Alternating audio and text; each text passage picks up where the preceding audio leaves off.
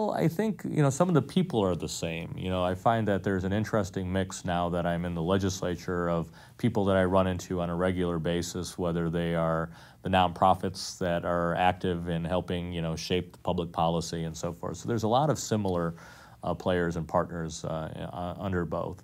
I think, obviously in the nonprofit sector, we're so mission driven. Sometimes on the political side of the equation, we're more politically driven.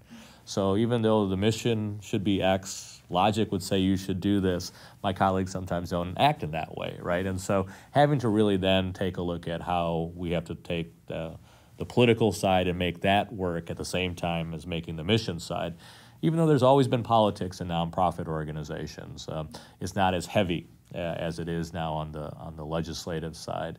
But I think, for me personally, I was training nonprofits on how to get involved in the legislature, what they should do. And oftentimes I would end my presentations by saying, you should also run for public office, because we need nonprofit professionals now in the legislature, because you will really understand these issues.